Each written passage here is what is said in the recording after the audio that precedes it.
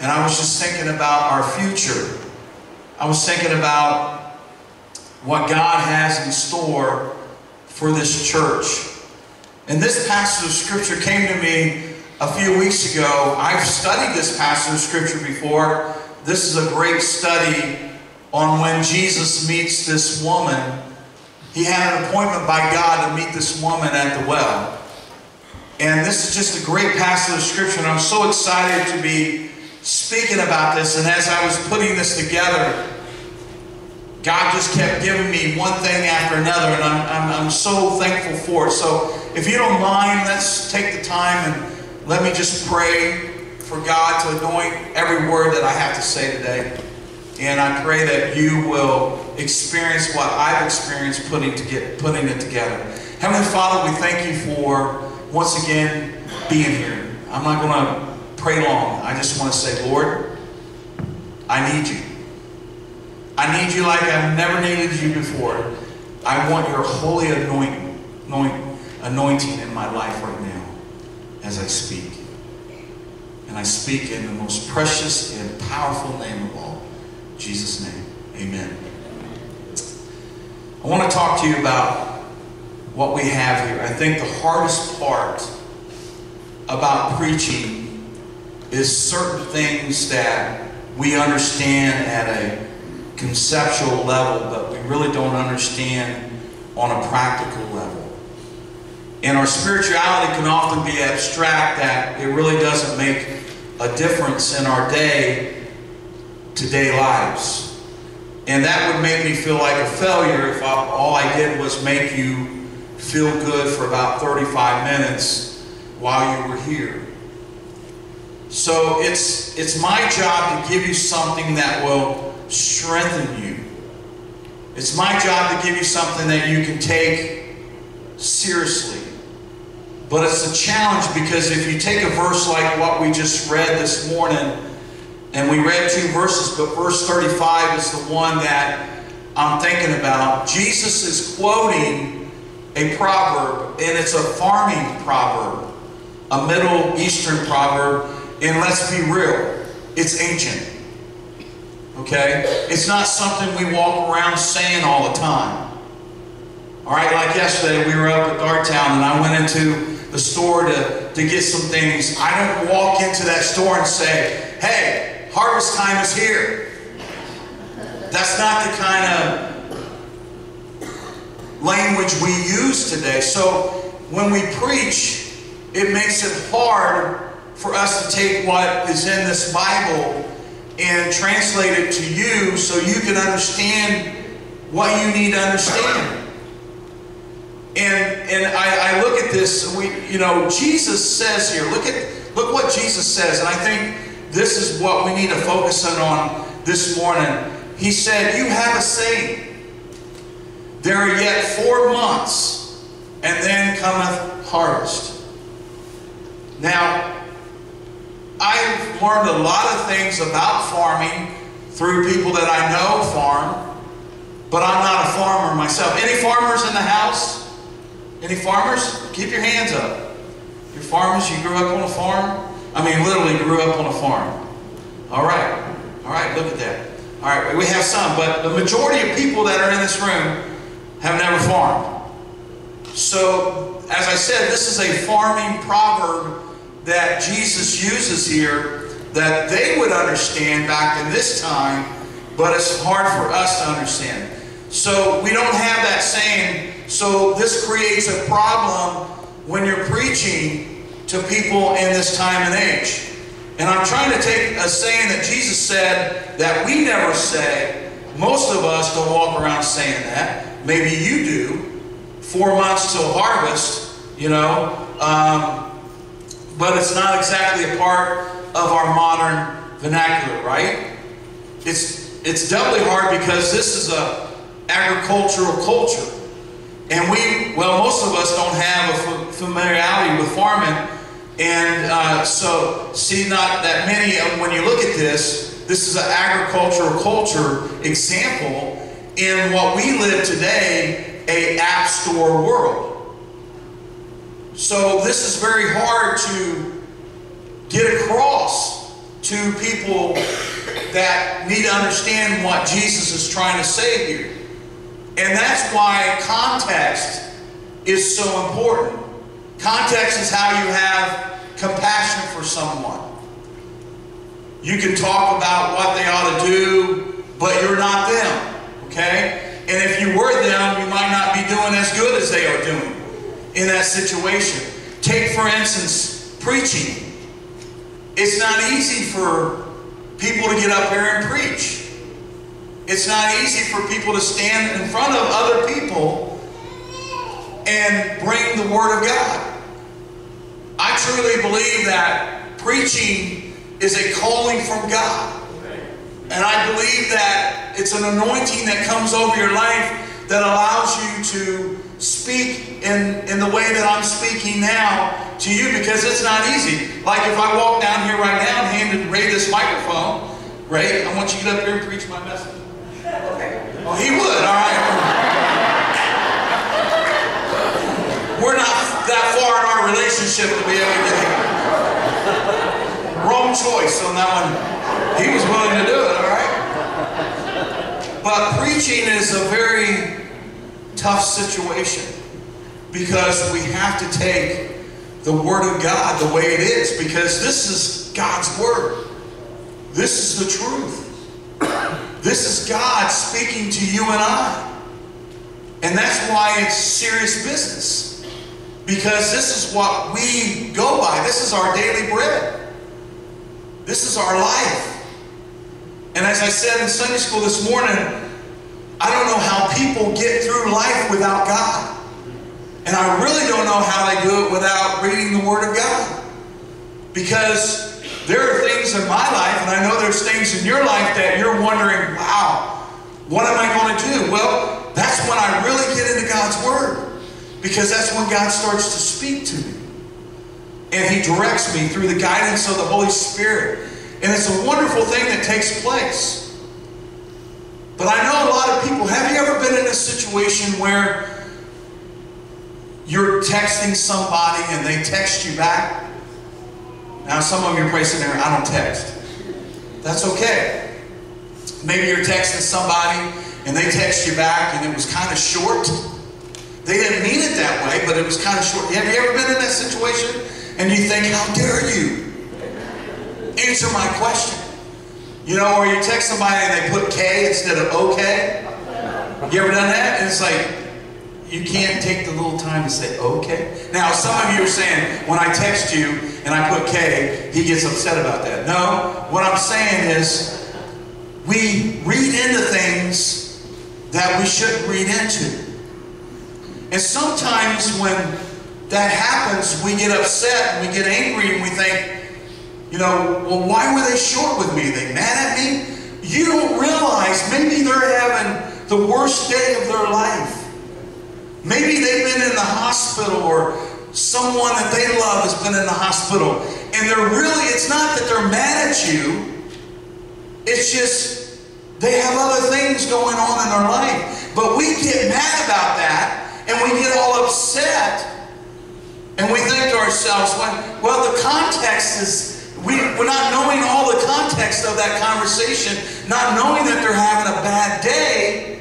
Everybody in this room has bad days, right? Some of us have bad hair days, but we have bad days.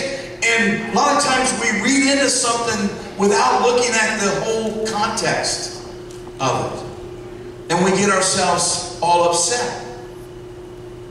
When I look at this, I think about this story that's in front of us. And I think about context. You know, we always talk about being of one mind and one likeness and harmony and all of that. But, you know, a lot of times we get to that point where we want to judge one another. We want to make accusations against one another. We want to say this person's this, and when they're not really that. We're not walking in their shoes. We're not living their life. We don't understand the full context of it. And that happens in churches as well. Another thing is, too, I was talking to a gentleman about the problems that we're having in the church. And when I say problems, I'm talking about the way we look at it. The problem is, all right, we're filling the sanctuary up, which means our parking lot is full. And the context, you know, the thing of a growing church is great, amen? The concept of a growing church is great. The context of a growing church is trying to find a parking spot when it's raining. See what I'm saying? And all of this stuff is going on. And one gentleman looked at me and said, hey, that's the blessings of a growing church. It's not a problem. It's a blessing of a growing church. So when we look at all of this, you know, I've been in this line of work for a little while now. I've been preaching since 1987. I've had a calling on my life since I was 19. So that's a year ago. No, actually it's 34 years ago. Someone asked me the other night, how long have you been preaching? I told them 34 years. And I've traveled around, and I've preached, and I've sung, and I've praised the Lord for it. And sometimes when you preach, it doesn't go so well. You know, it doesn't go well, and sometimes it does. Sometimes audiences are hard to preach to. Sometimes they're hard to sing to. Some people sit in the back, and as you're preaching, they have their arms crossed, and they say, bless me, big boy, if you can. That's the kind of stuff that you have to deal with. All right? Some of you sleep, because you don't get any sleep at home, so you sleep during service. And then you walk out the door and tell me it's the best sermon I ever preached. That makes me feel really good. I'm just joking. But there are things that we have to understand as we go through this life. And one of the things that's hard for me to understand sometimes is the way that it's mentioned in the Bible, and as a preacher, taking that and making it into something that you can understand in our world. Take, for instance, the word harvest. Now, the word harvest to me, Jeff, because I'm not a farmer, but I've looked into it and things like that, the things I would get out of that word harvest is it's party time. It's time to, you know, it's time to relax and get everything and everything else, but that's not really what harvest means. How many are farmers or been farmers? Can anybody tell me what harvest really means?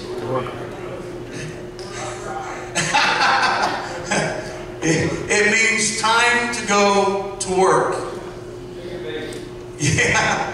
One person told me, you know, I always think, you know, harvest is, okay, sleeping in now and all of that. No, harvest is that corn out there ain't going to pick itself, right? It's not going to pick itself. So when Jesus looks at them here, now this is a story of Jesus and this Samaritan woman. And I want you to notice something that's so important.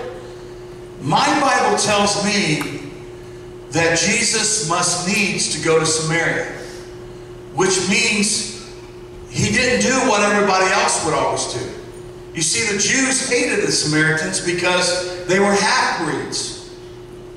They were half-breeds, and the Jewish people couldn't stand them. So they would literally, instead of walking through Samaria, they would find a course of walking around Samaria.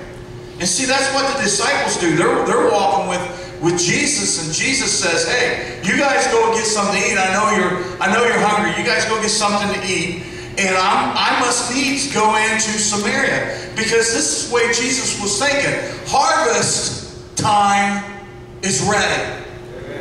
And it's time to work. It's time to get busy. It's time to reap what you have sown. And that's the thought that was on Jesus' heart. And I think about this church. I think about when this church was looking at me to become the pastor, and I came to the anniversary Sunday, and I listened to a message or a conversation that was played over the speakers, and here was what I got out of that. All of that, I got this out. It's time to work. we've had the mindset to work. Okay? So I look around, I walk around, and I am thankful. Aren't you thankful for the facilities that we have here at this church? Aren't you thankful for it? Let's give God a good old, big old hand, because God has blessed this church. And folks, I am proud of what we have here. I go down to Lowe's or I go down to anywhere around here, and I look up on the hill and you can see this church. And I've had many great conversations because of that. And I'm thankful for this. But listen to me. This didn't just happen. Amen? This didn't just happen. It took work. I heard many of you talking about how you would stay over here at night and guard this place as it was being built. That takes work. And Jesus said to the disciples, you have a saying. In 4 months it's going to be harvest. And what Jesus was saying there was this. It's time to reap what we're going to sow. And Jesus had in his mind this Samaritan woman. And I won't go into all of this because this story itself, I could spend 3 or 4 weeks on. Because there's so much meat into this. But I will give you the gist of this story. This woman comes to the well that day, on that day, because Jesus said, I must needs go into Samaria. And he sets himself at that well because he knew that this woman was coming. And on his mind, that woman was more important to him to reach than going somewhere to eat. But see, the disciples had a whole different mindset, and they were like, hey, okay, no problem, we're going to go down to Texas Roadhouse and we're going to enjoy our rolls and we're going to enjoy our peanuts and we're going to enjoy our steak. Jesus, you go do what you want to do, we're going to go do what we're going to do. And the story is they go off and they went to go eat because that was on their mindset. But Jesus said, I must needs go into Samaria. And he's sitting there, he's waiting for this woman to come. This woman arrives. And they start carrying on a conversation. And in this conversation, Jesus starts to explain to her her life. He starts to tell her things that were happening in her life. She's standing there amazed that he would know all of what was going on. And the one conversation that really gets me is when she said, I have no husband. And he said, I know you don't, but you've had 5. And now you're living with somebody. And she was like, how did you know this? Now here's the thing. You had 5 husbands. That's not a mistake. There's a problem there. And she's had this problem that's going on. She's had this problem that's going on. There's something that was hurting inside. Nothing else could satisfy what was empty inside. And in this conversation, she says, he said, I was thirsty, and she said, I have no cup to dip out. And here's the thing that you got to remember. Jesus wasn't worried about a cup to get the water. He was the living water. Amen? He was the living water. And she was the cup. She was the cup. Look at that person next to you again and say, I'm a cup. Because that's what we are. We're the cup. And Jesus is the living water. And in this conversation, he begins to talk to her. And he begins to give her things and say things to her that she realizes, you know what? I do have a problem. And I need to fix this problem. And you're the one that can fix the problem for me. Now she goes off back to her town. And Jesus knew that she would do that. In the meantime, here come these disciples with toothpicks in their mouth. They've had a great meal at Texas Roadhouse. And they brought Texas Roadhouse to Jesus. They brought him a steak and baked potato and everything. They set it down and they said, Jesus, here. Now you eat. And Jesus says to him, look what he says to him. He says, hey, I'm not here to eat. This isn't what I'm here for. What I'm here for is this lady. And I've talked to her and she went back. And he's like, wait, have you ever been in that? Wait, just wait. Wait 5 more seconds. And all of a sudden, she went back to her town. She was sharing. There's the seed that was planted. The seed that was planted, she went back in her town and she began to tell others about this man that she met at the well. He was different than anybody else. And you know, they're probably thinking in their mind, oh, you met another man. Am I right? That's probably what they're thinking. But what a testimony, amen? If God can reach somebody like that, don't you think He can reach you? And what I love about that is that she said, you have to come and meet him.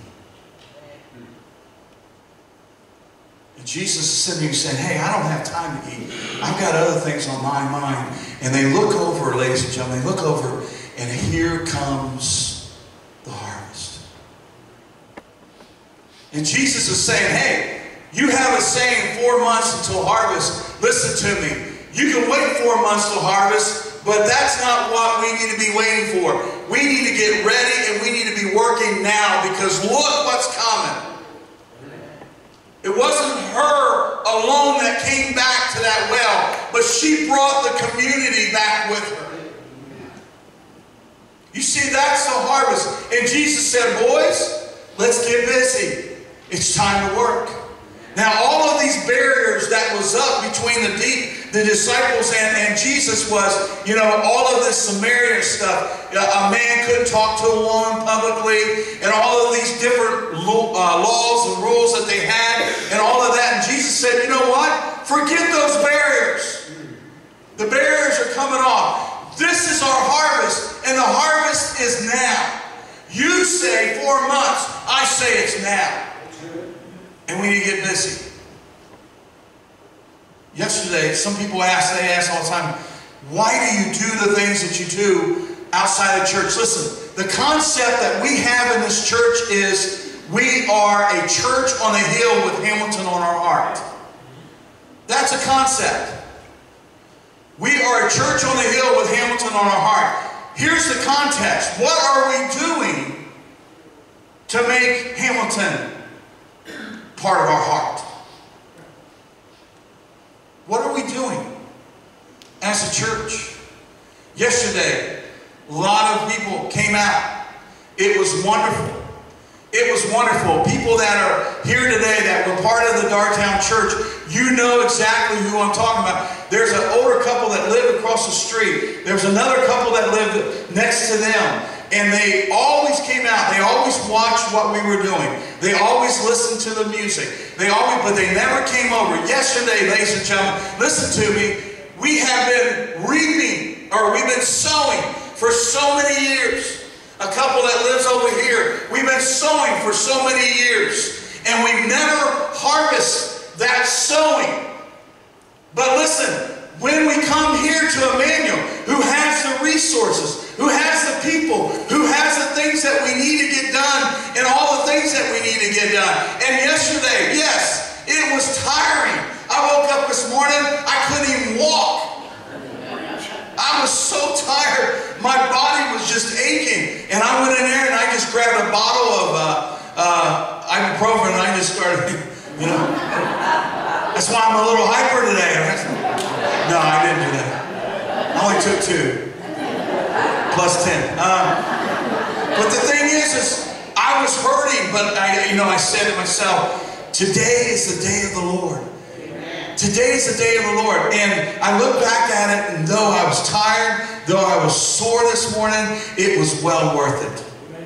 Because yesterday, and I told Leslie this last night because I was so fired up. I said, listen to me, Les, even if we only reached 5 or 6 people yesterday, it was well worth it. It was well worth it. But the thing that I want to tell you is that we have planted a seed for years with these couples that lived around the church. And yesterday, yesterday, the harvest was there. Because the one couple came over and they asked Leslie, what time does it start? Leslie told them. They said, do you care if our girls come over? And they brought their chairs and they set them down at the end of their driveway. And their girls were there all day playing. The older couple that lives on the corner, they never ever come over. They just like sitting there watching everything. Yesterday, they came over. I'm telling you folks, the harvest is plenty, but the laborers are few. Jesus said, I must needs go into Samaria. You know what he was saying? This woman's soul is so important right now. Because I'm going to sow some seed into her. And when she goes back to her town, that town's going to come back. And we're going to reap. It's time to get busy. Listen to me. I love what we have here. Don't take me wrong. I love what we have here. But there's empty pews. There's empty seats. And I think the harvest is now. And I think we need to get busy. And I think we need to let people know that Jesus loves them. And we need to let them know, how are we going to do this? Well, that's my job. I've got so many ideas right now that God is just throwing in my head of how we can be actually the context of a church on the hill with Hamilton on our heart. There was 2 girls yesterday that got there late. And they brought their kids. And they were so worried that they were going to miss out on something. I was standing out toward the front, and they come in, they said, because we were starting to close up. And they were concerned about it, and they were like, we were actually here, I wanted to get some school supplies for our kids. And I looked at both of them, I said, you're fine. There's plenty. Go in there and get your supplies. And folks, they went in there and I saw them come back out. They had bags full and they put it in the car. But it didn't stop there. They took off. And I thought, okay, well, I'm glad they got their supplies. They took off. They went and got their kids and came back. And their kids stayed and played while they're there. And as they were walking out, we were taking things down. As they were walking out, they said, thank you so much for opening this up to us. Folks, that's what it's all about. It's okay. I thank God we had a lot of supplies. I thank God for the supplies. I do. But it's more than just bringing in supplies. It's about getting, that's the concept. You have to have context with concept. It's more than that. It's getting out there and seeing their faces and talking to them. And letting them know that our God, Jesus Christ, is something more than they ever think of. And he can change their lives. He can take them from where they are. Folks, our city is infested with drugs. There's drugs everywhere. I took the trailer back yesterday over at the mission. And I gotta be honest with you. As I was dropping that trailer off, there was these 4 boys that were watching me. And I thought for sure, you know, being in that area and stuff, I'm thinking, all right, are they going to come after me or what? You get that feeling? You know what I'm saying? I was prejudging them, and I shouldn't have. I shouldn't have done that, but I was, because I was getting a little, okay, you know, am I packing? Yeah, I'm packing.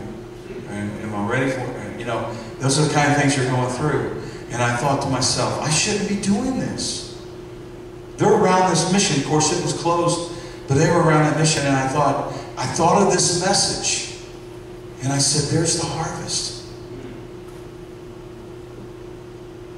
And I swung around. I told Leslie, I said, stay on the phone, because I don't know what's going on. Then I got on the phone and I swung around.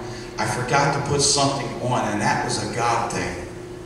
Because I swung back around and I went and I put that back on, and they were closer, and I pulled the truck around and I stopped. I said, how are you guys doing? They said, oh, we're doing okay.